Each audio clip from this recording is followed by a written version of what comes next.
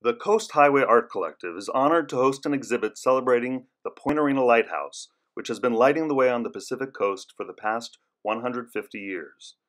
In the 1800s, commerce was brisk on the Pacific Ocean.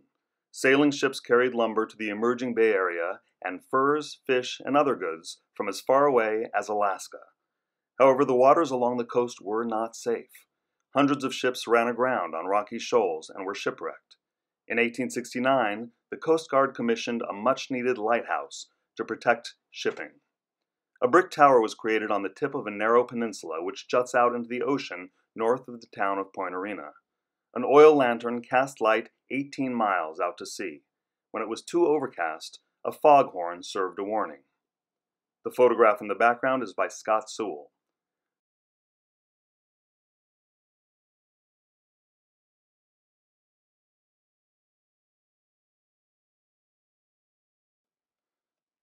Join us now for a tour inside the gallery.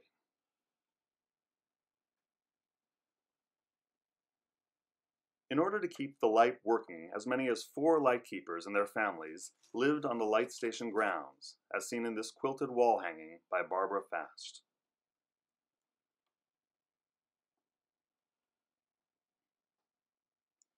This watercolor by Jack O'Rourke shows what the light station may have looked like in 1870.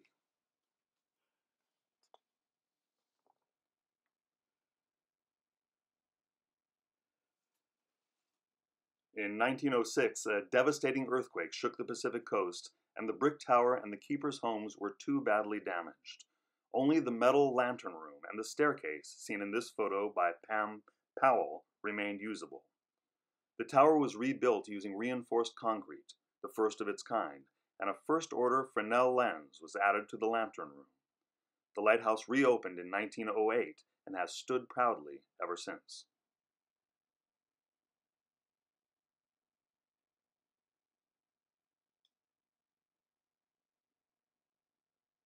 The road that leads to the lighthouse heads west from Highway 1 north of Point Arena.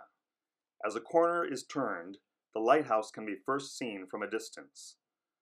But as one proceeds, the tower looms larger, as seen in these 2 paintings by C.C. Case, Distant Lighthouse and Stornetta View. The approach is from the southwest, with rugged cliffs on the left side of the road.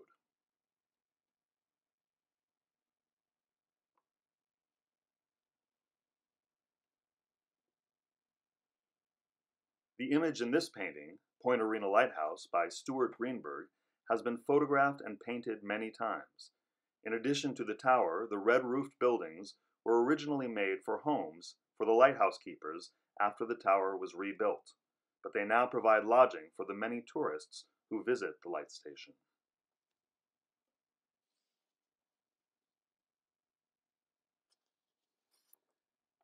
At entry to the grounds, a new rock wall has been created, and the lighthouse can be seen over the tops of the rocks which stand on end, as seen in this photo by Pam Powell, Stones Above the Waves.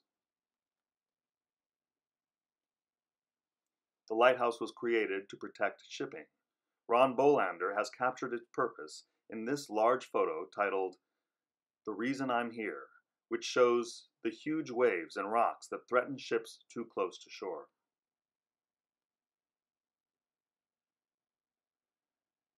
The mighty Pacific Ocean smashes up against the cliffs that surround the lighthouse. If the ocean rises or earthquakes cause a tsunami, the lighthouse could facilitate warning for those who live close to the shore.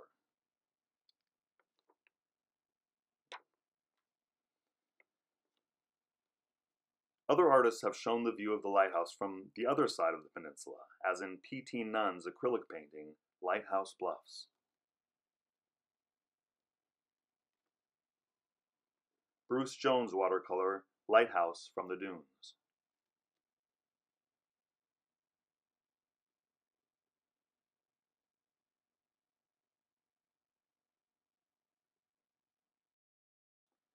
And Richard Custer's photo from the north side.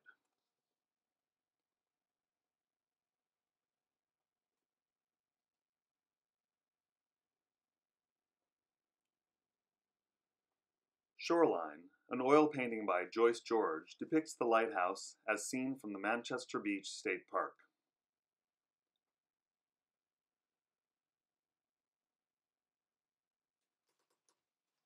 where driftwood and seaweed becomes art, as in this photo by Roseanne Grunig.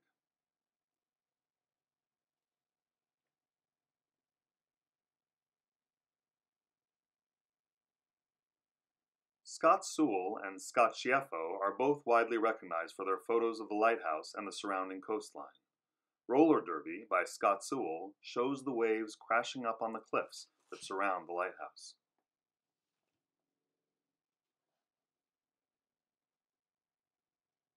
Sand dunes and seagrass are depicted in Doomsday, also by Scott Sewell.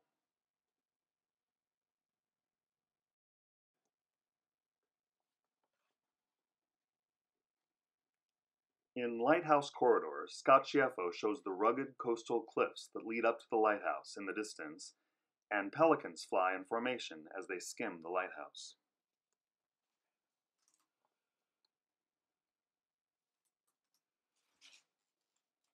Many types of plants and animals can be seen in the vicinity of the lighthouse.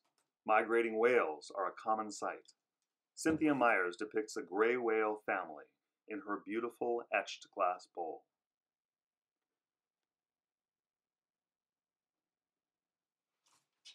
Chris Grisano loves to paint animals seen along the coast. Her Crossing Fort Ross Road oil painting on wood features a quail family.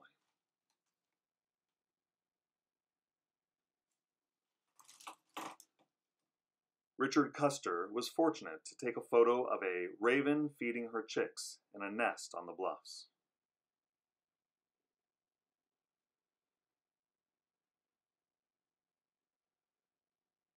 Ling Yen Jones is known for her silver jewelry, which often features a crane, as seen in Come Fly With Me, shown here with a flying crane bracelet.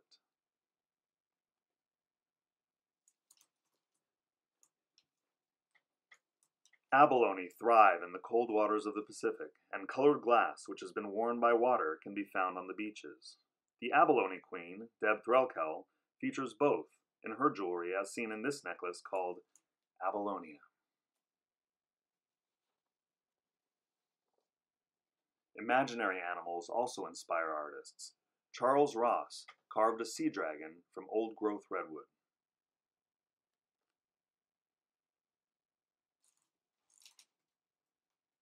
Art Dreyer, who is known for his canes, saw a kraken, a mythical octopus in an old huckleberry root. The kraken crutch, which is heavily bejeweled, is suspended in its own cage. Hardy trees survive despite often brutal winds. Along the Water's Edge by Andrea Allen is a giclée print on rice paper derived from the Chinese brush painting for which she is known.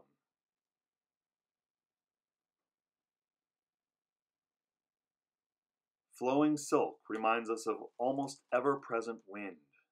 Artist Siobhan paints on silk as seen in this unusual view of the lighthouse and in the scarves for which she is known.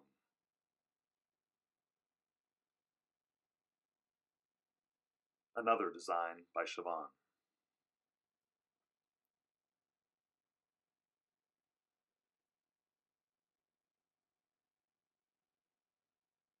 Brenda Phillips often uses colors of the sea and sky in her ceramic art, which is both beautiful and functional.